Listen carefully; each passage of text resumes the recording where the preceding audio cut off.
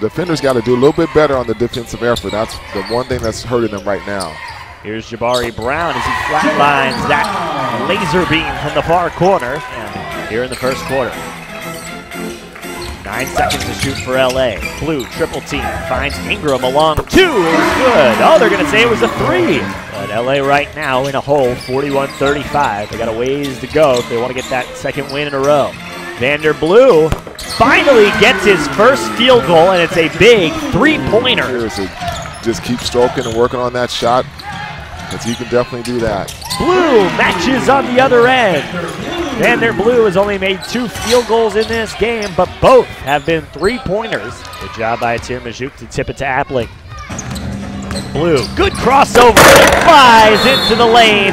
Vander Blue accelerating and finishing, and Bakersfield takes a timeout as LA is within 1. Brown saves it from going out of bounds. The acrobatics on the near sideline by Jabari Brown keep it alive for Vander Blue to give LA its first lead of the game.